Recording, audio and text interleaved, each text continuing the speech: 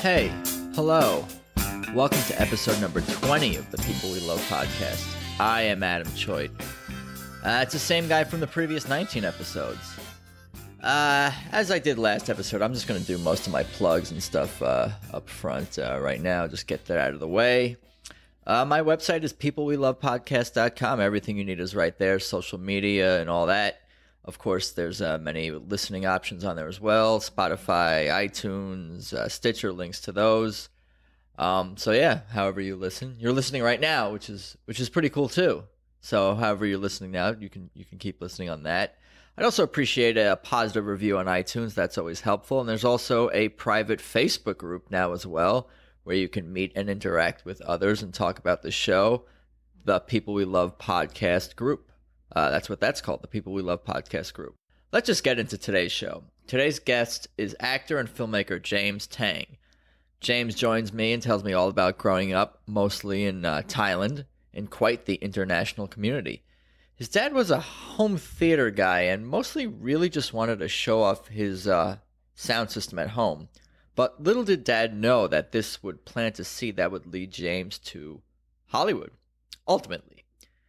And, James also ran his dad's custom golf shop in Miami for a couple of years, which was an invaluable life experience for him. So we covered all: acting, golf, Thailand, family. And, that's about all I got for my little intro here. And yeah, I know, I pretty much recited word for word my Instagram post from the other day, but I think that worked for this too. What do you want from me? Anyway, let's just do this. Here's James Tang. So it's good to see you today, James Tang. Thanks for stopping by the studio. I appreciate it. Thanks for having me. Oh, definitely. What's going on? How's your day been? Day's been solid. Actually came from a sort of like directing class. I was an actor for a directing class earlier tonight for the Alliance of Women Directors. So that was really cool to kind of just be going from acting and then talking about acting. Yeah, you're a hustler. You're running around town. You're making moves. You're doing big things. Trying. Aren't we all? So why don't you tell my audience about yourself and your story, where you're from, and every detail since birth. Cool. Yeah. Floor's yours. Yeah. I have a bit of I guess traveling around a lot. So I was born in Florida, Miami, Florida. But pretty much I've studied preschool there, and then by kindergarten I actually bounced to Thailand. My dad was born in Thailand, and I feel like I don't actually know why exactly we went that time, but we went there, and then suddenly by the second half of first grade I was back in Florida. And then finally the second time we went back, this was in the third grade, we settled back in Thailand permanently for the second half of third grade onwards. So that was because my mother was actually born in Korea, and her mother at the time was just, getting a little older and having some health issues, and needed some kind of taken care of. And so she was in Korea at the time, and it was just closer and easier. It made more sense to fly her down to Thailand and warmer. Korean winters can be pretty brutal. Fly her down to Thailand rather than like across the world. To live permanently. Yeah. Gotcha. Yeah, to live with us rather than like across the world to Florida. Sure. So yeah, I went to international school, which is why I sound pretty much American. Ended up going to college in Canada and Australia, and ended up basically studying film and film production, and that was like a 2-year program in Australia. And then once I graduated, I went back to Thailand. I tried to pull the Robert Rodriguez method, where he, I guess, shot like a super low budget action film in Mexico and then came back to the States to sell it. And like that basically launched his career. But I didn't even have an action film idea, so that didn't go so hot. Yeah, that you didn't take that idea very far. No, yeah, it was like the concept of it. Yeah, the thought. You had the thought. Yeah, but no actual direction. But within that, I took an acting class to improve my directing, and from that, I kind of fell in love with it, and I feel like it was always something I always wanted to do, but never opened myself up to it. And so started kind of pursuing both sides of the camera. And then because, like I mentioned previously, I didn't really have that plan. My dad had a business idea to start a custom golf club store in Florida, in Orlando. And I was like, you know what? Why not? I might as well go learn some business, and things aren't really taking off here for me. So I went and did that. But entertainment was always calling out to me. So after a couple years, I ended up moving to LA, which is where I am now. All right. Well, that's the interview. Yeah. I appreciate your time. We got everything we need right there. And it's been fun. No, why don't we now that I kind of know your whole story somewhat, why don't we go way back to the beginning? Why don't you tell me what you remember even before moving to Thailand permanently from third grade on? What do you remember, like, even before then? Do you remember moving a lot? What did it feel like to be moving at like age 4, 5, 6, whatever it was? I feel like, at that time, do you remember that at all? A little bit. I feel like I remember roughly like always where we were and what we were doing. And like, I think at the time, because I was so young, it didn't occur to me like that wasn't really exactly what everyone else did, I guess. So I just kind of went with it. And I think also the fact that my parents are very used to moving around a lot and also kind of just going with it. I think I've read somewhere where it's just like the kids always react to kind of how the parents react. So if the parents feel normal about it, then like as a kid, you feel normal about it. So like moving was just like, oh, okay, we're moving. Cool. I just think whatever kids' lives are like, when you're 4, 5, 6 years old, that's the routine. You just assume that's normal. Yeah. Whether it's good things happening in the home or unfortunately sometimes bad things happening at home. Sure. Like my family was they were looking to move for like a couple of years when I was about that age, kindergarten, first grade, and we would look for houses every weekend. Mm-hmm. And I thought that's just what people did. Right. I'm like, oh, this is just, it's the weekend. People look at houses. That's what every family does. That's what all people do. So it's whatever your reality, I guess everyone thinks is the normal thing. So when you got to Thailand, did you know when you were in there and, from third grade through high school, you said when did you get back? Yeah, graduated high school, yeah. And then you came back to the States and you went to college, you said in Canada. And Australia. Yeah. So when you were in Thailand in third grade, did you know that by then it was going to be more a permanent situation at that point, or it wasn't definitely permanent then? I'm not even sure if we knew, but like, because even within Thailand, we moved around within the community next to our school. Sure. Which like at least like 3 times, which also just kind of normal. It was just like, oh, we're moving to there. Okay, cool. Like I didn't question it. And just like went along with it. Yeah. I feel like if I think back on it, maybe I think it would have made more sense that it would have been more permanent anyway, for at least that time being. Yeah. So yeah, but I feel like it wasn't really like a main concern of mine at the time anyway. So when you were in third, fourth grade, you were going to the international school already at that point and learning English? Yeah. So how many, is that the only language you speak? I speak Mandarin and some Thai. Gotcha. Yeah, like I'd say pretty basic levels for But both. English has always been your first language, we would say? Technically, I learned Mandarin like when I was like an adolescent. Yeah. And then English was the second language chronologically that I learned, but it quickly kind of became the main language that I spoke. Yeah. I follow. Cool. And what about just life growing up in Thailand? And I mean, life was awesome. Even compared to, life that you see for teenagers and kids here in the United States, mm-hmm. What do you remember from your elementary school and middle school, whatever, Life is different. And we lived in a suburban community that was built around our school. So that in itself, it was kind of gated and stuff. So it was a little insular in that sense. Sure. But I think, living in Thailand, living standards are definitely lower out there than here. So it's way easier to afford more help. So like everyone around us grew up with like maids and drivers. That was like a common kind of thing. Yeah. So like depending on the maid too, they would also kind of cook for you depending on kind of their skill level. And so yeah, it was like kind of just, being raised by parents, but then also like the help, and also we lived right next to the school, so we just bike to school and stuff, and kind of make friends like around in the community.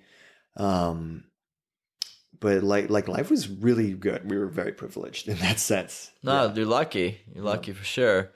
And what about the other kids? Were they international kids, or was the international? So were there kids from all over the? Yeah, kids from all over the world.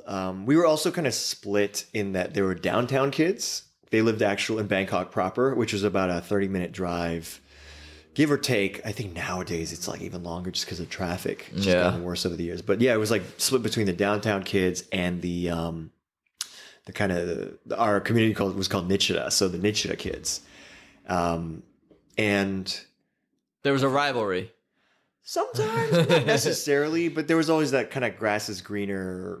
I think it was a one-way, actually. Everyone in Nichita was like, "Oh, like, what's it like living downtown? I wish I could go downtown grass more is greener, often." I gotcha. But I asked downtown people later on, and they're like, "No, we never wanted to live in Nichita. That's not no." Funny, yeah. But yeah, I mean, people from all over the world. Like, I'm just thinking of my friends.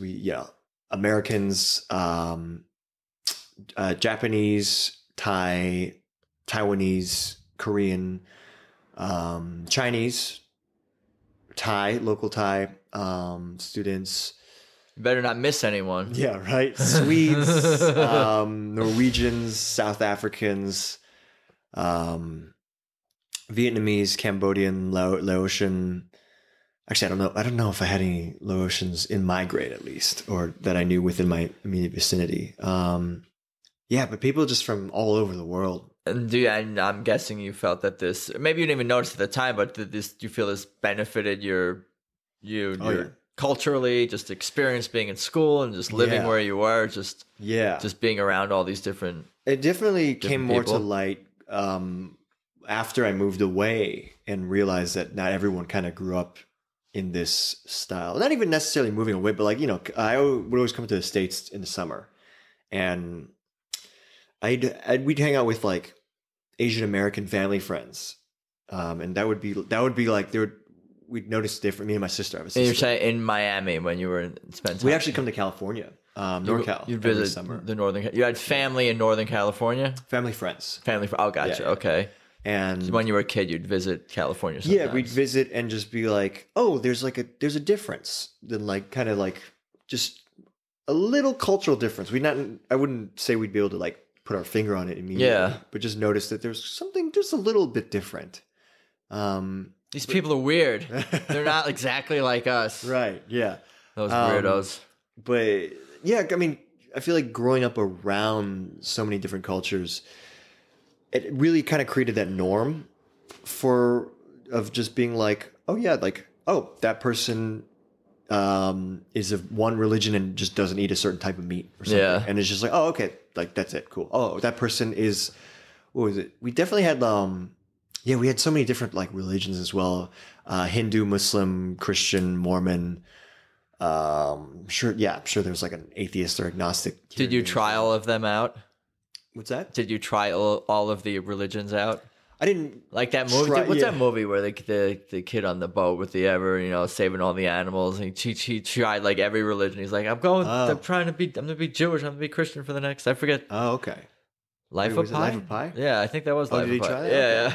I can't remember that part. I just know early on in the movie. Yeah, I wouldn't say I physically like literally tried them. Yeah. But I feel like being kind of engrossed like around people, like because I would go to some like a friend's house and kind of seeing like, oh, this is their kind of like religious like tradition. Cool. I think it makes people more tolerant, open-minded, accepting all these things just to be around. Yeah, being around different religions, different races and different cultures, and just being like, oh, this is people. Like, oh, they do this thing this way, cool. Like, okay, I'll just adapt to it. And like, or there are other people. I think like some people would be like, oh, you don't have to say grace if you don't want to, or like, oh, this is just how we eat, or like my family is Asian, so we take our shoes off. So then like going to this like white American Christian, I think, I don't know if it was a specific sect or something, family, like this was a good friend of mine back in like the 3rd grade where they kept their shoes on in the house. Yeah. And I was like taking my shoes off and I was like, this is the first your like early experience in someone's house with yeah. And I was like, oh, this is okay. Huh. This is a thing. Okay. But I think I if I remember correctly, I just kept my shoes off anyway because I was like, this is kind of weird. Like keeping the shoes on in the house. I don't know. I think most of my friends were shoes off. Now that I think about it, not all Asian, but right. Yes, shoes off people. Yeah, I think apparently scientifically it's cleaner. It's cleaner anyway. I think so. Yeah. I try to be shoes off in the house for sure. Yeah. You don't know when you're stepping out. Shoes off in the street too. Oh God. No. Okay. So when did you start to get into the acting and entertainment and creative things? Yeah. That was something your father had sort of introduced you to. Yeah. I think growing up, again, with the privilege, my dad has, I think like every house he lives in, he has space for a movie room. And, it's like a projector and like big speakers and stuff. He's a cinephile and an audiophile. And, I kind of grew up around the fact that there's kind of like whenever a friend's over, he puts a movie on, kind of just like show off the system. Right. That's what I was going to guess and ask. Show off the system, the sound system, and the projector and like the visuals of it. Yeah, I have a father that's somewhat similar, I suppose. Yeah. It's fun. It's cool. You get to like put on like a big action film or something just to like kind of show it off to like, the friends and stuff. So I was always growing up around that. But I feel like I never opened myself up to it until later in life. The seeds were planted. Yes, the seeds were definitely planted. I don't know. I think part of it definitely is perhaps the lack of representation in Hollywood films. He would have both like Hollywood films and like some Chinese films and some Thai films. But I think the majority of what we had and watched definitely were still like Hollywood films, American Hollywood films. And I think there was a lack of Asian representation within it. I don't know if that's I wouldn't say that's the full reason for not opening myself up to it, but I think it lended to the fact. Sure. I was shy as a kid as well. So I think like the notion of being an actor was never there. Though I do feel, at some point around that time as well as a kid, there was like the kind of pipe dream of, I'll be a director. This was how old were you around these time when you started? I'd say like still elementary school-ish. Gotcha. That like, so you're still pretty young, yeah. Gotcha. And like when people ask, what do you want to be when you grow up? And I didn't know what to say. And like I like movies, but I never would like want to.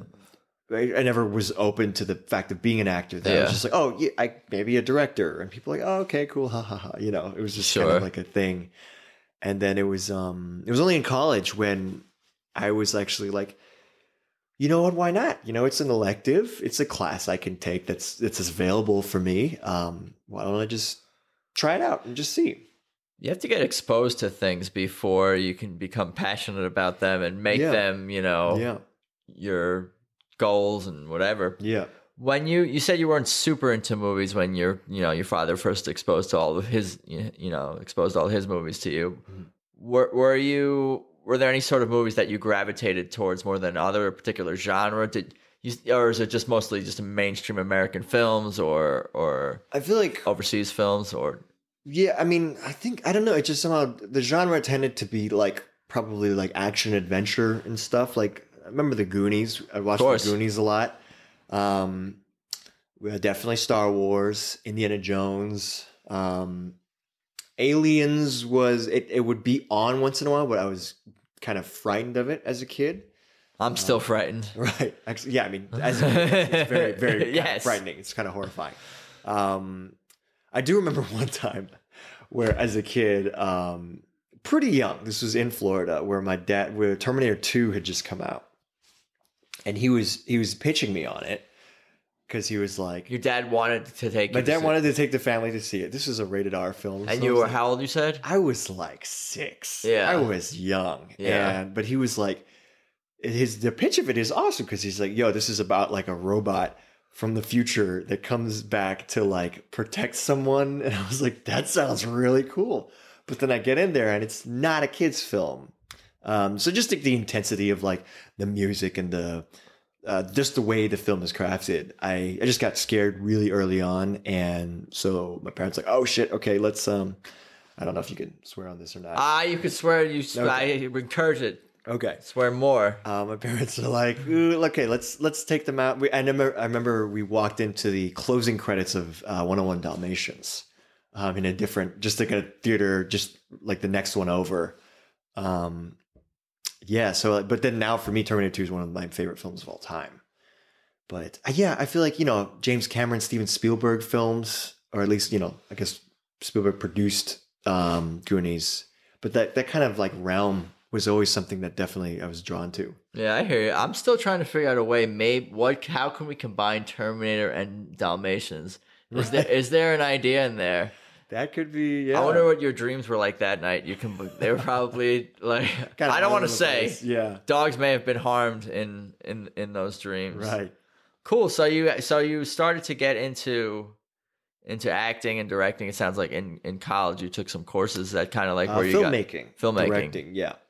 And you said you studied in Canada. I started at UBC, University of British Columbia in Canada, and yeah. So I was, I did my first year. They had like a foundations course you could take to kind of like a general ed course, and I was still very kind of undecided of what I wanted to do with my life. So you didn't like declare that you were a filmmaking major or anything at that point, or was that declared? So the funny story is, and how it led me to Australia was originally their film program would be you take the first 2 years of kind of just general ed and just whatever you want, and then the second 2 years, I think you had to apply, but then the second 2 years would be the film program. And as soon as I started my second year, they announced, we're going to close our film program next year to restructure it. So I was like, oh, well, I can't even stay to do this film program. Yeah, it's not even an option anymore. Yeah. So then I went back home for a summer, and a friend of mine, I was just chatting about wanting to get into film. And a friend of mine was like, oh, actually, another mutual friend of ours is in Australia going to film school. I was like, okay. So I looked up the school he was going to and did some research. And the weather was warmer overall than Vancouver for me. I'm from the tropics, so the warmest part of Canada was still too cold for me. And then, yeah, it was a 2-year program, but it was still like a thorough 3 semesters per year program. So I was like, this seems like a good idea. I can still kind of finish my degree within like kind of like a reasonable amount of time, 4.5 years rather than 4, and still get a bachelor's. So yeah, I ended up transferring to Australia. It's amazing. What did your parents, what did your dad think of you pursuing film? Because it sounds like almost like you were kind of had your feet wet a little bit. I like it, but I'm not sure what I want to do. Mm-hmm. But then when they took away the program from your school in British Columbia, is it that? Oh, it's almost like that prompted you, like, this is not even an option. But now I realize that this is what I want. Now that I can't have it in some way, is that part of it? And I'm curious what what your dad thought about pursuing film. Were your parents like, oh, you better pursue something that's more stable, more money-making venture, or do they just think they were totally supportive and you're just like, let him do what he wants? Luckily, my parents are very non-traditional Asian parents in that they definitely weren't pushing me towards, like engineering or lawyer, doctor type. It's your problem, man. What's wrong with you? Though ironically, I almost like fell into that role when people were like, oh, what do you want to do in college? And I was like, I don't know, be an engineer, I guess. And like, I knew nothing about engineering. But did you get good grades? Were you academically generally smart? Pretty? Yeah, no, yeah. Like I got like at things that like I either cared about or was naturally good at. Like I got a 5 in AP calculus.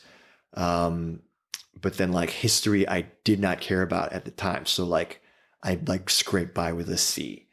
So it was one of those like, it was either if I was good at it, then I was naturally good at it and I didn't put too much effort into it. Or if I kind of cared about it, then I'd put a little bit of effort into it. So science and math you were decent at. It sounds like you can't just, most people are not like, maybe I'll be an engineer. You can't I'll be an engineer unless you at least have like the intelligence or like some kind of skills or inclination in one form or another towards that. Well, the thing was I didn't know anything about engineering. It was just kind of like I had heard that I just somehow got that inkling that, Asians do engineering. So I was like, I guess I'll do that. And everyone, like my parents are like, okay, cool, I guess. I think that makes you a victim, but I'm not sure because engineering is not a bad line of work.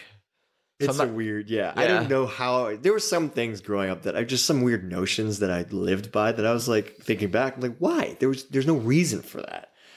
But back to the question though, my dad is an entrepreneur. He's a businessman essentially. And so for him, it's more about just, can you make money and survive doing something? And so having taken a couple just like film elective classes in Canada, I was able to at least show that I could make something and that it was entertaining. And so when I did kind of say like, hey, I want to go to Australia to do like a full film program, that kind of allowed both my parents to be like, well, he's done stuff, and it was like, it made sense. It wasn't like it wasn't trash. You proved yourself in a sense. Like they're seeing it from a practical business standpoint, especially your dad. So he's like, what did you create? You created a product from nothing. There was nothing, and now you created content, and it's something that some people seem to like. Yeah, the market seems to enjoy this. Yeah, let's let our son pursue this. Exactly. There you go. You proved yourself to them. That's good. I'm very lucky in that sense. Yeah. Okay, so tell me more about, I guess, Australia and the school there and the education and Australia's great. One funny thing about Canada and Australia is that an A starts at like 80. Oh, you tell me the weather's better. A's start at 80. Yeah. And fucking, oh my God. I was like, it's scenic there. Yeah, I'm on my way. Yeah, like the grades. I was like, wait. I just have to get an 80 to get an A. This works totally great for me. Metric system. I guess. No, I don't know. I think the metric system. Yeah, it's like a former British education system. I don't know. And it's funny actually, but they don't call them A, B, C, D in Australia. It was high distinction, credit, and pass. I see. Yeah. Is 50% passing there or what? Yeah, it's still the passing is still 50. No, because passing in the United States is 65, isn't it? Most schools, or am I imagining that? Or maybe you don't even know that. I actually don't know. I was lucky that I never had to worry about that. Yeah, because you got good grades. You didn't. Yeah. You never got below an A. Never below an 80. Yeah, some once in a while. Actually, now that I think about it, I think passing might have actually been 50 because there was one time. I was in Australia, and I took the film program, and it was from pre-production to post-production. But we also had to take a couple kind of general ed classes along the way, and one of them was IT. And I did really well in the tests leading up to the final, and I wanted to go home early, and I looked at the math, and I ended up calculating that if I literally just skipped the final. Did not take it at all because film classes don't really have finals. Yeah, like what would you like? You made something, you're done. There weren't any finals, so this one I was like, oh, I can literally go back home a week early and skip this test and still pass because I was like, I don't care about the grade because I just want to learn about film. Yeah, so it worked. There wasn't like a GPA that was affected an overall grade point. Yeah, it wasn't like that. Like they had it, but for me as a film student and filmmaker, I was like, who's gonna look at my GPA in film school to see how well I do? Yeah, I was just like, it's the practicality. Because I went to film school also, so looking back, thinking about a GPA that I even worried about that at all is so absurd. Yeah, but I guess sometimes you think about these things when you're. I mean, I guess when you're there. Somehow earlier on, I had gotten that notion in my mind where it's just like, people in the film industry aren't going to look at that degree. They're going to look at what skills you can show you can do, what you can do like in the field. So I was just like, I don't care about the grade, honestly, because as long as I learn as much as I can learn and do what I do well, then So I just went home a week early. And you crunched those numbers correctly, so you did pass that course. Yeah, the way it was weighted, and like if I crunched numbers, and I passed the course. If your parents hear this, they're gonna be upset that you. I think I told them. No, I told them. Oh, you told them? Maybe they're not gonna be upset. They're like, wow. They're laid back. They're like, wow, he's smart. He's a smart kid. He didn't. I guess so. No extra effort, no extra exertion studying for something that's completely unnecessary. Right. It's not lazy. It's just efficient. Right. Exactly. Sounds good. Okay, so Australia sounds like it was an amazing experience. Yeah, it was great. I Yeah, it was basically going from pre-production to post-production and picking up every aspect of the filmmaking process and getting an idea of what every kind of role does on set or outside. But they're being there, I was like, this is definitely what I am meant to do. Like being on set was always just so fun.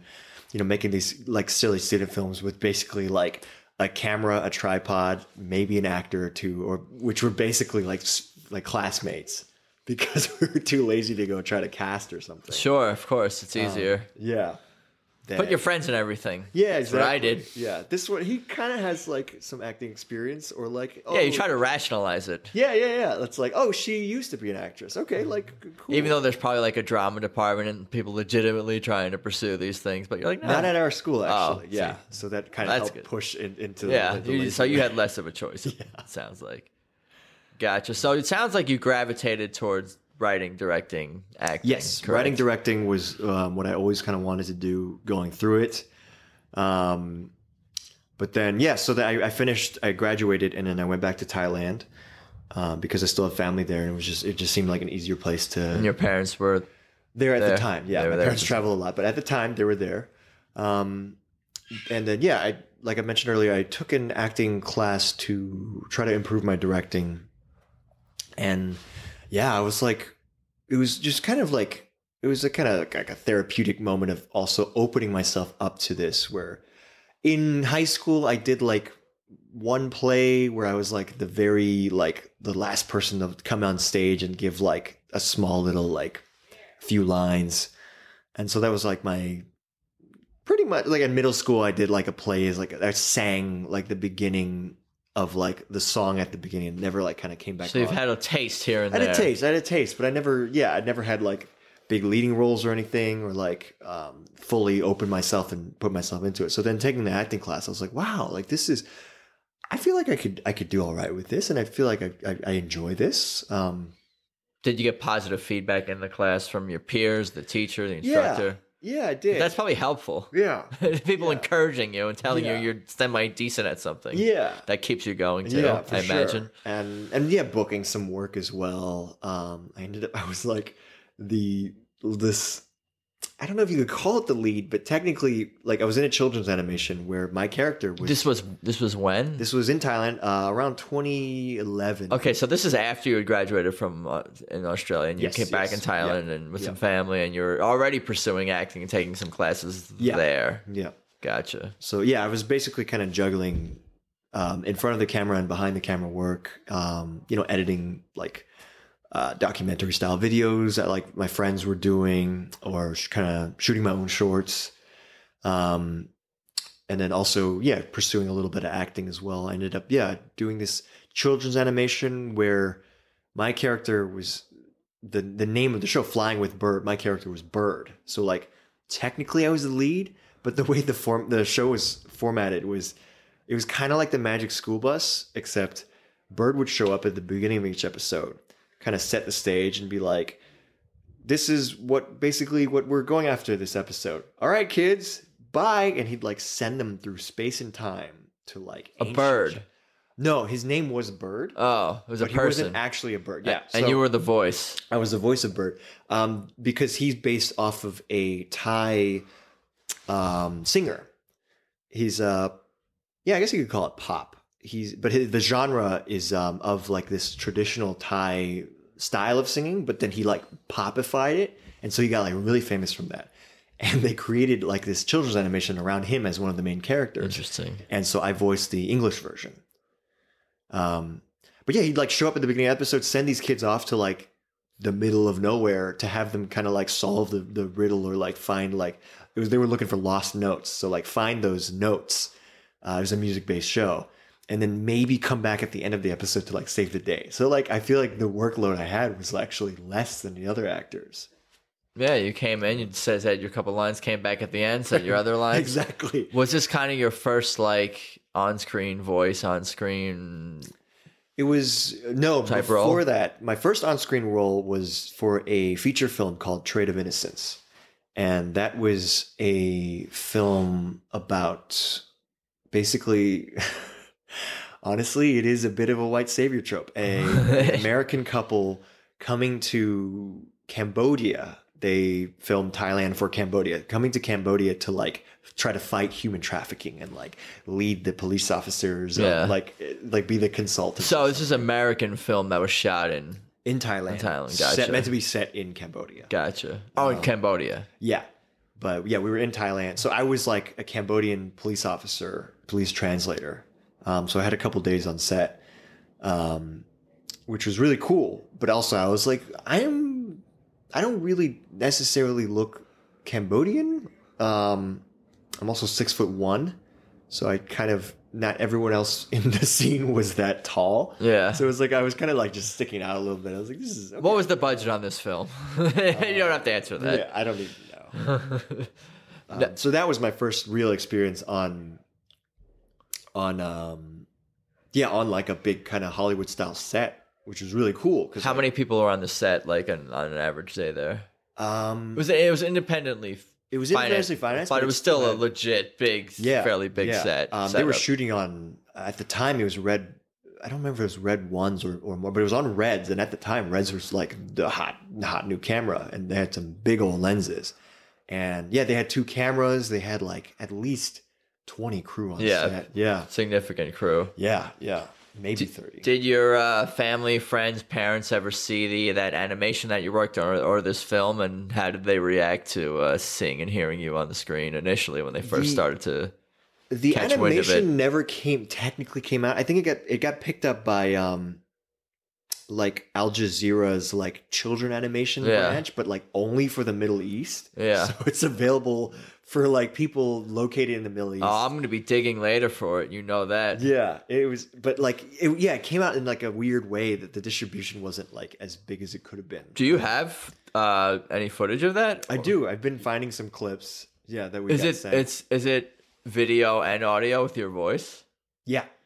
What does this guy look like? What does the animation of the character look like? Because something about this seems very intriguing and maybe hilarious to me. He looks like the actual person bird. So yeah, I don't know that guy. Yeah. Not off the top of my head. Yeah, like I don't think anyone outside of Thailand would really know who he is. And so I'm trying to think. He's like a. We're gonna change this. Yeah, maybe. He's a tall Asian dude with kind of like medium length hair, and he's just like kind of, I don't know, like just a kind of street fashion where he wears like a kind of hoodie over like a shirt and like a headband. Like, other than the headband, as far as I know, that kind of describes you. So maybe that was well. I think part casted. of it too. Yeah, like I was like, I'm just like, it's definitely on brand for me. And what about the movie? Did people see the movie? The movie, I feel like it ended up on Netflix years later. And so once in a while, people would be like, hey, I saw you in this Trade of an Instance movie. I was like, oh, awesome, cool. Because it was a pretty small part. Yeah. Just like a couple lines, pretty much. So they don't say you were awesome. People just say they saw you, and then they don't follow up with, I loved it, you were great. People just say, I saw you.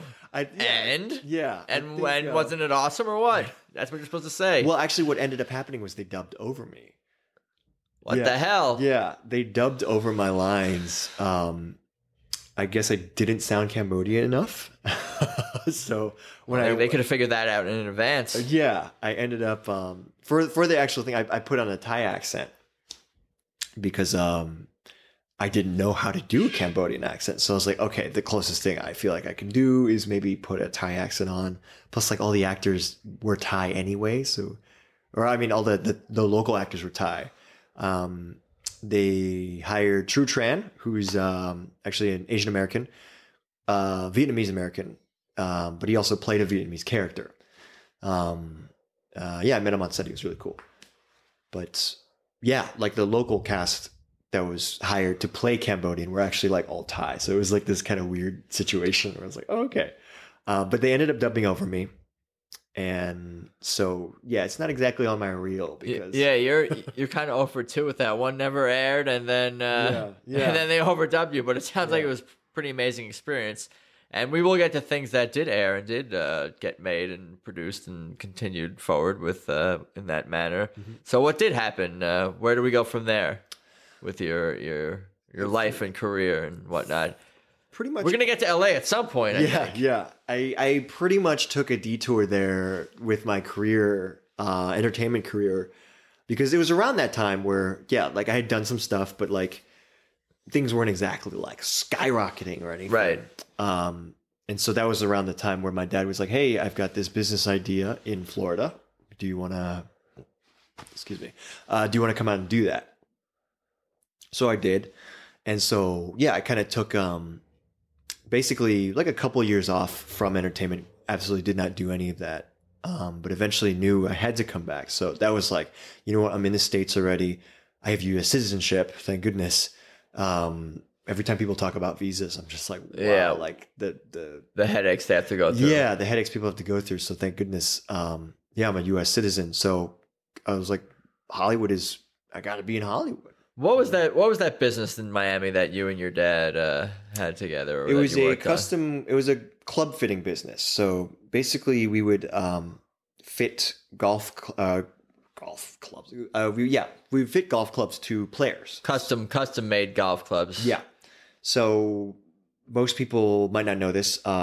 Generally in the US, when you buy a set of clubs, you just go to like a big box store and buy an entire set. Right. But the way they manufacture these things, they kind of just churn them out.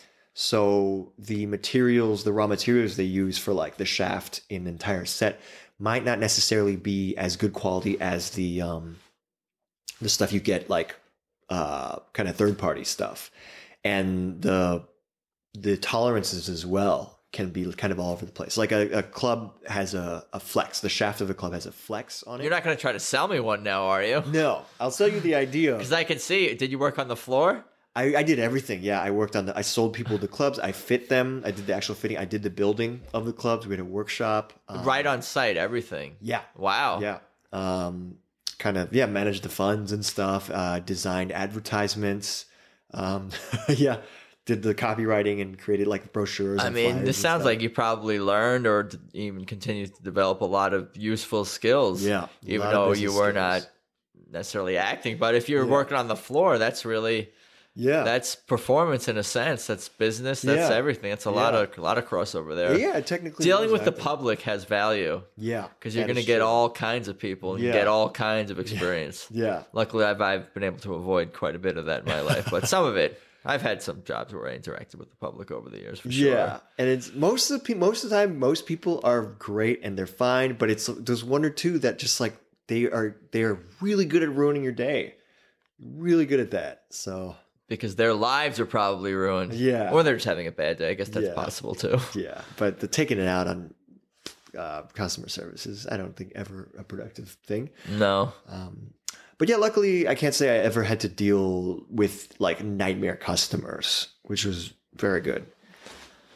Cool. And so you were at this golf, making custom golf clubs, doing everything in your dad's business for a couple of years. What happened with that business ultimately? And the business still exists. So anyone that's interested in getting custom fit, if they're in Orlando, go to Jesse James Golf. I love it. We ended up selling the business to someone who was working for us at the time, and he's taken over and he's doing great with it. Oh, I gotcha. I was going to say, like, we don't need to promote them if we're not, we don't need to help a stranger, but it seems like someone that you're he's good standing with a good friend. Yeah, he's a lovely person. You make lefty clubs or what? If they're custom, must be able to make lefty. Yes, lefty. That's the really interesting thing about lefties in golf is, I think, statistically, there's only like 10% lefty golf clubs. It's much less. I'm surprised it's that high. Right. Yeah. It's a very low number.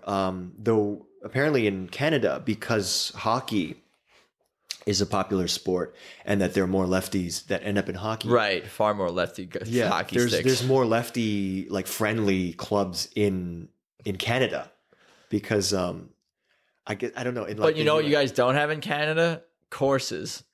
Yeah, right. Yeah, because all the Canadians. The weather is terrible for 90% of the year. Yeah, so you do have courses, but they're probably covered in snow for a lot of. Did you play golf as a kid? Did your dad play? I did. Yeah, my family. Yeah, my dad. I think he got into it like either right when I was born or around the time I was like a toddler.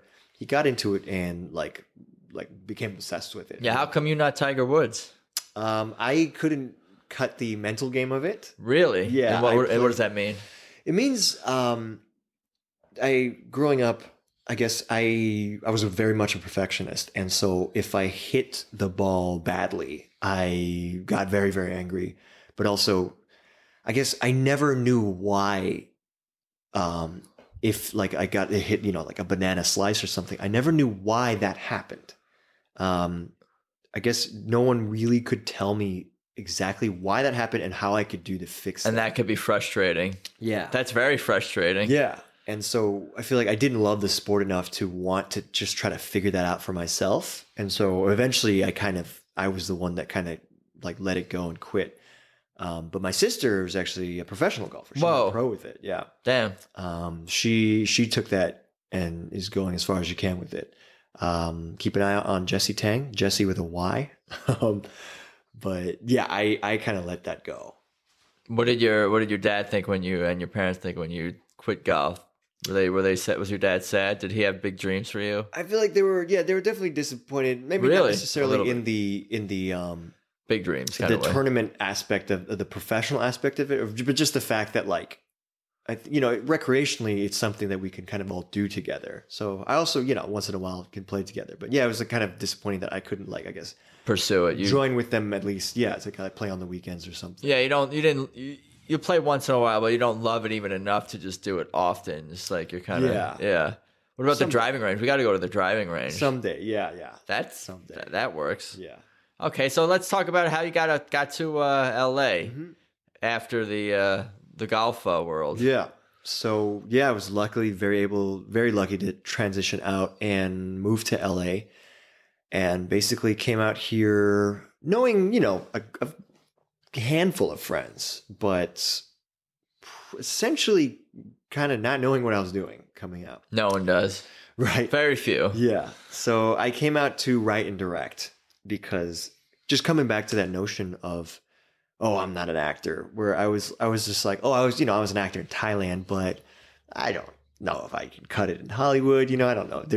I don't know if they're looking for Asian actors or anything. So I came specifically just to write and direct. And then after like 8 to 10 months, I was like, I don't know what I'm doing. I don't know how to get on set. I don't know how to meet more people and do more work. So I guess I might as well open myself back up to acting as just a potential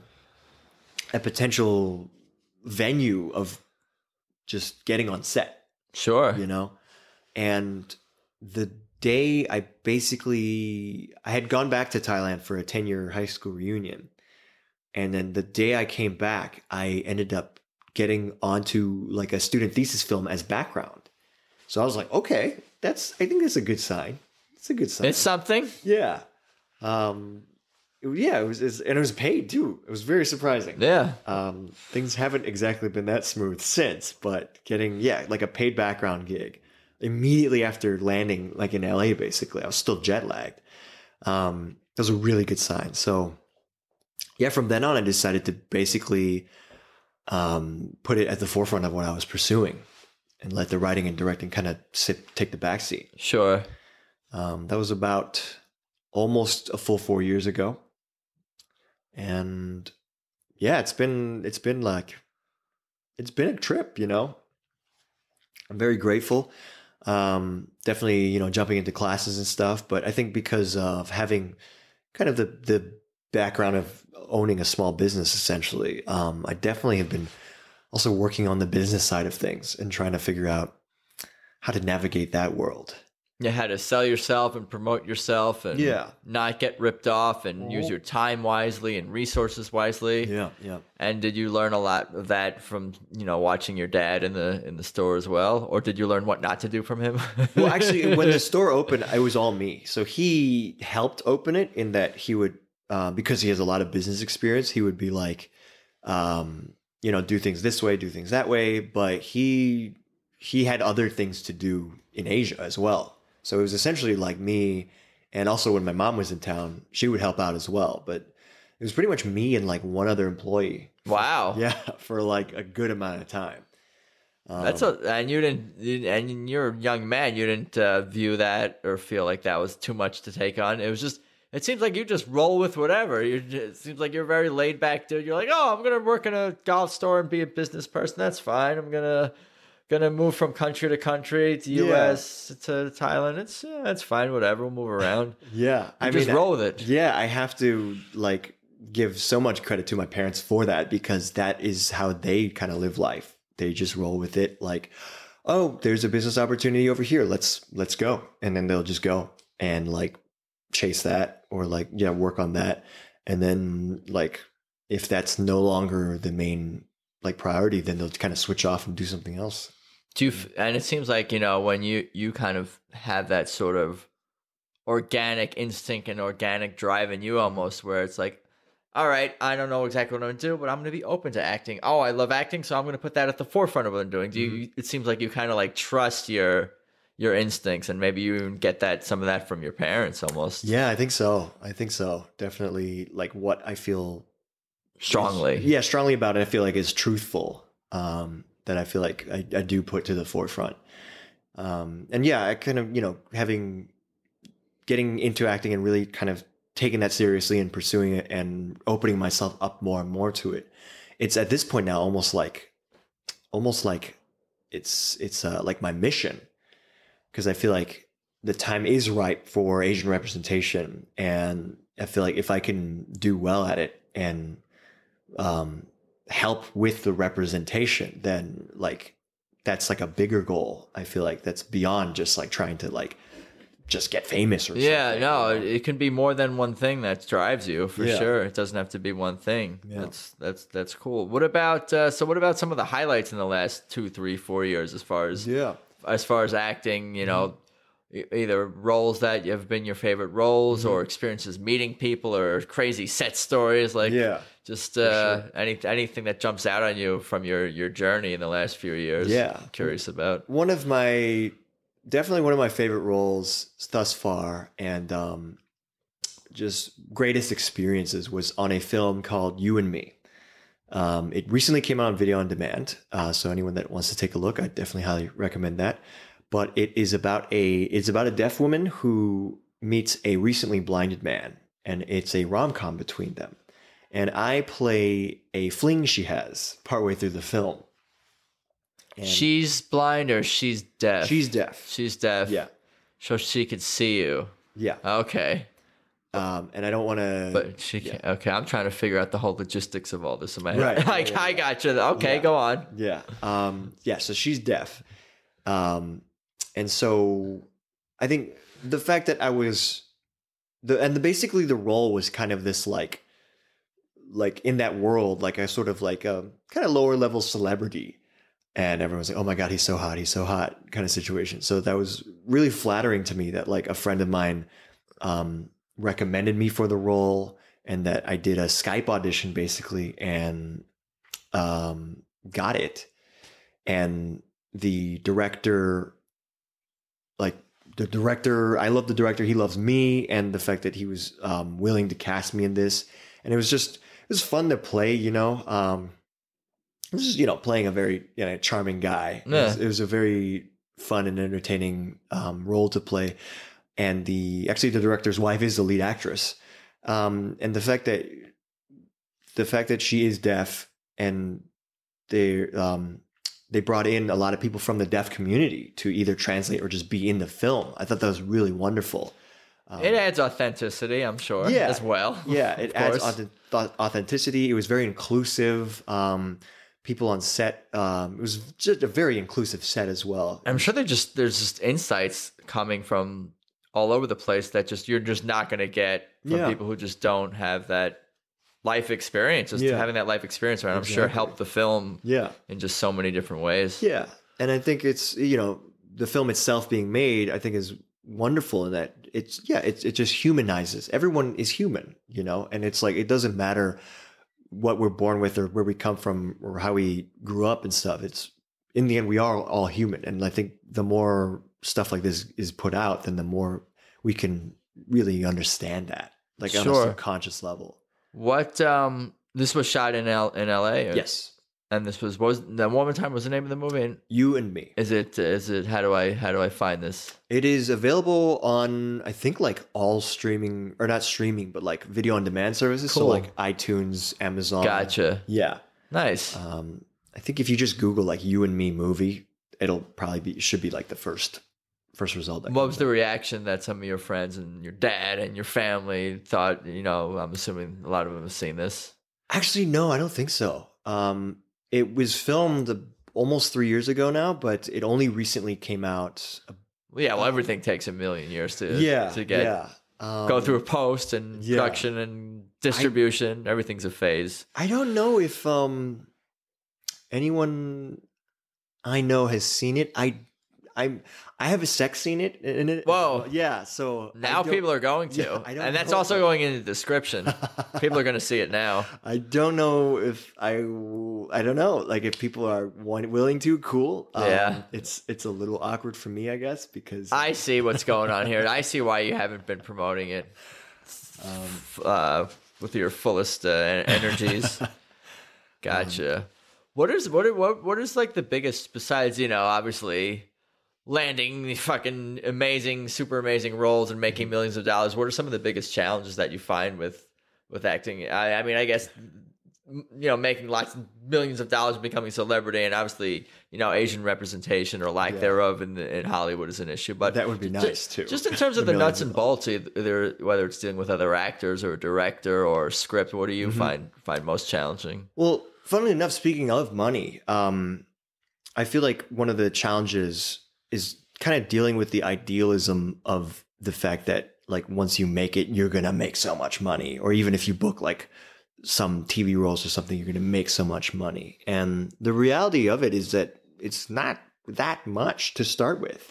Once you start getting up higher and higher in the sizes of roles and like your kind of star power, like to call it something, that's when things start looking good. But like, when as actors starting out, it is really rough money wise. Like it's one thing I definitely learned was like you have to have a survival job. It's being able to kind of stay afloat and stay alive, I think is super, super important. And I mean, all the rates for SAG-AFTRA roles are on their website. So getting familiar with that, I feel is very important for actors just starting out, to just get a realistic picture of what you're in for. Yeah, what you're in for. Yeah.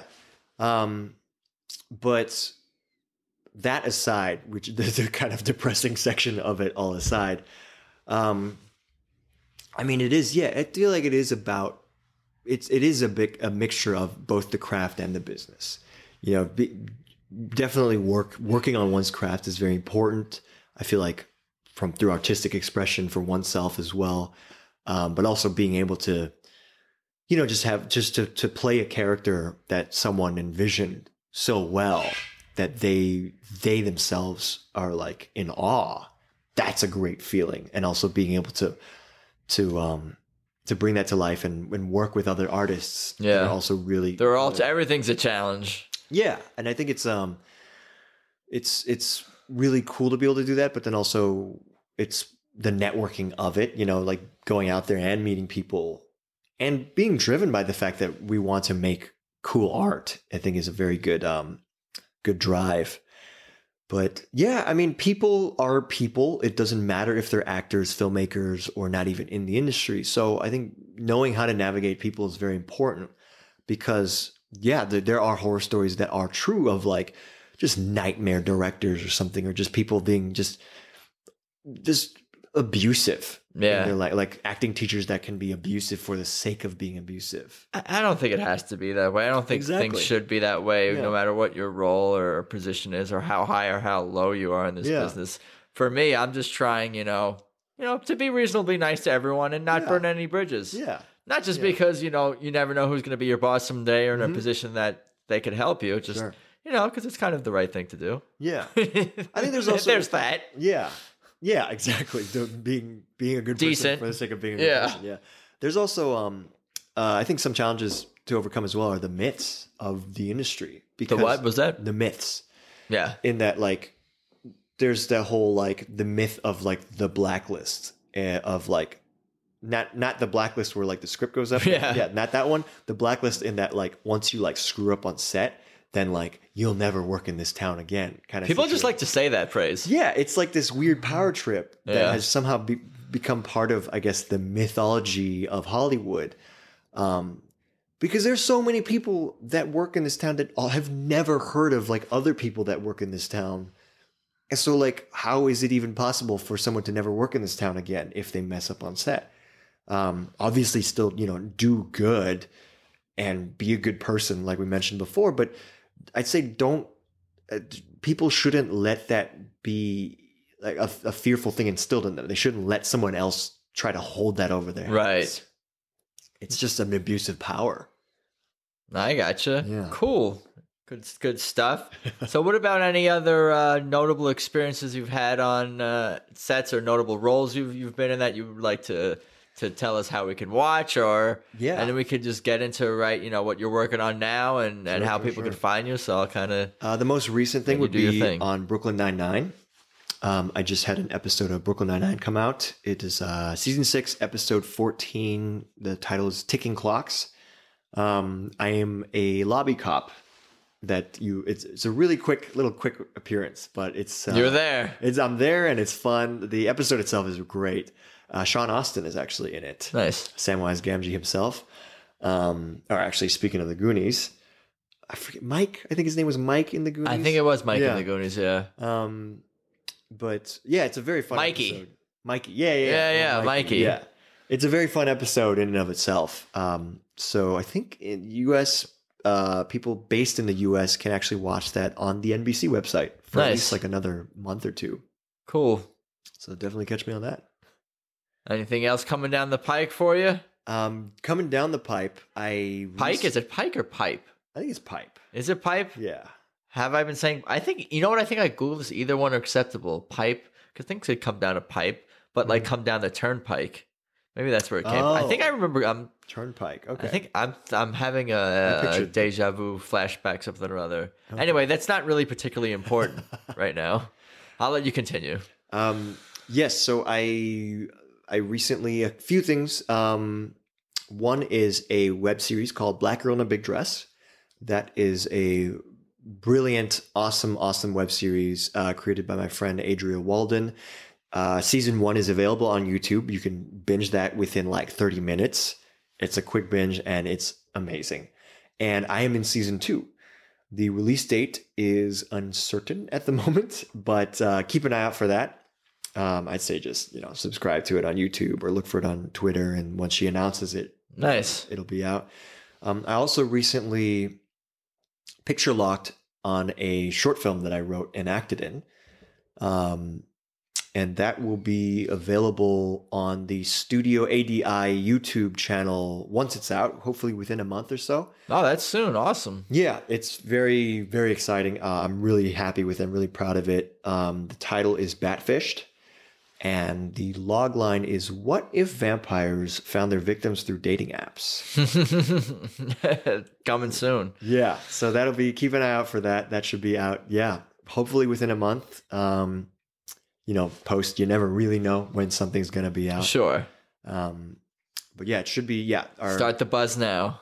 Yeah, exactly. Keep an eye out. Keep an eye out. I'll definitely be spamming that on all my internet social media channels. Awesome. It sounds like you're working hard, working on many projects, got many irons in the fire. How can people find you, follow you on social media and all that? Yep. My handle for basically everything is James the Tang. That's Tang. The is the article, and James is James. They got it. Standard, yeah. James the Tang. Yeah, James the Tang. Facebook, Twitter, Instagram. I've been tweeting more lately, so you can find me spewing nonsense on Twitter, putting up pictures once in a while on Instagram. And I need to figure out how exactly to do my Facebook page. But yeah, those are the baby steps. Baby steps, one thing at a time. Yeah. Sounds good. Well, thank you for stopping by the studio. I appreciate your time. It's been a lot of fun. I've learned a lot. And it's been cool. Cool. Thanks, man. Thanks for having me. Let's talk soon. Yeah. So there you go. My interview with James Tang. I don't know whether to visit Thailand now or just go get me some lefty golf clubs. But either way, I definitely enjoyed talking to James and hearing all about his life and his family. And I'm just continuing to be truly inspired by my guests week after week. I really love everyone's passion. That shit is cool. Anyway, just go to peoplewellovepodcast.com for everything you need. Blah, blah, blah, blah, blah. Yeah, I think that's about all I got for today. It's been real. Talk soon. Peace.